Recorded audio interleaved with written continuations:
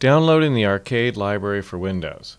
To get the Arcade library to work on Windows, we've got 3 steps. Install Python, install the Arcade library, and install a development environment.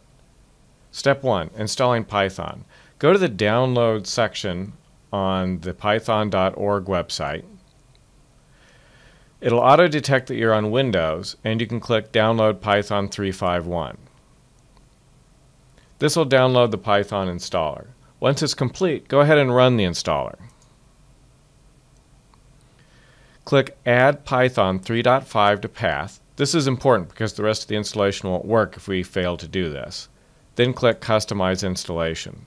Go ahead and take the default screen here and install it for all users. Then go ahead and click Install.